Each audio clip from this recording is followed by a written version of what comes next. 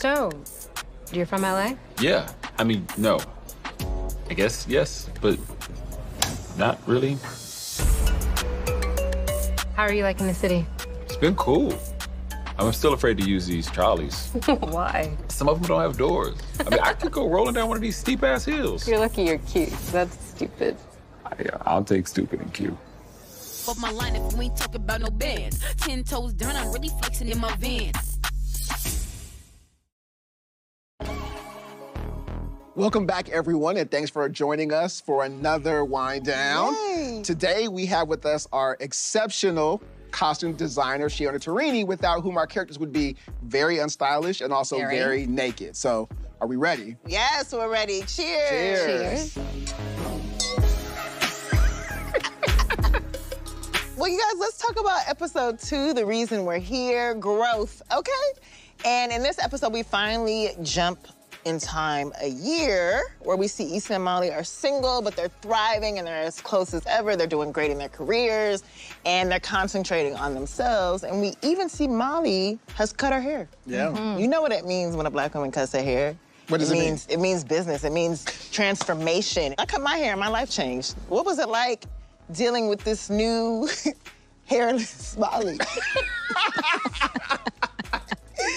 It's interesting because I think with Black women, our hair impacts our clothing so much.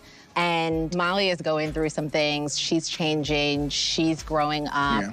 Her hair is reflecting that, and the clothes had to reflect that a little bit as well. She's still kind of the same Molly. She's still put together, she's still very elevated, and she's still chic, but it's like maybe she's like not putting as much effort into letting her clothes do the talking. Yeah, I think that's even reflected in the colors that you chose to have her. She was more muted colors this season, whereas last season, she was at her new law firm. She was a bit more bright. Last season, she was coming in hot every time she was every time she was on camera. And I wanted to soften her a little bit. I mean, you still see it. It still peeks through. I think one of the themes I experiment a lot with on Insecure that I haven't seen so much on television are Black women who have spending power. And I want to make sure that that's reflective, especially in someone like Molly, who like really can buy anything she wants. Molly be spending. Yeah. Yeah. So this season, we see Issa and her company growing and taking on exciting projects like working with Crenshaw. I'm curious, do you guys think Issa was selling out in a way to appease MBW? Selling out is such a strong word, and I feel like Crenshaw, calm down. Calm down. I think, you know, Issa is in a new position where she's trying to appease a brand who's funding the event, and that brand allows her to work with up-and-coming artists. And they had notes, and Crenshaw, you know, didn't want any notes. But I don't think that's selling out. Selling out sounds very different to me. It means like compromising your values and kind of giving up on your vision.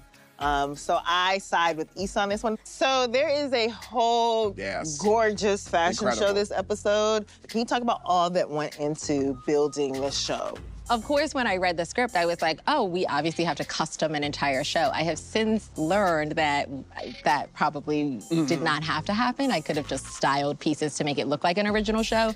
But I thought it would be interesting to collaborate with an actual designer who kind of blends streetwear and high fashion, because that spoke to the script.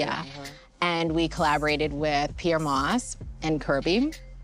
We did everything from the casting, the fittings, the construction of the clothing, and really created an entire fashion show. And that was really special. I don't know if I would ever have the opportunity to do something like that again in my career, while also simultaneously helping with all of the other elements of the fashion show, the bikers and, you know, the drummers, and making sure that they felt authentic to LA. I remember walking onto set as Issa Dee and as myself and being mad at Issa Dee for crushing Crenshaw's vision. That's how incredible the fashion show was, and just to watch it play out. And even in the edit, wanting to see every piece of it, wanting the audience to see every piece.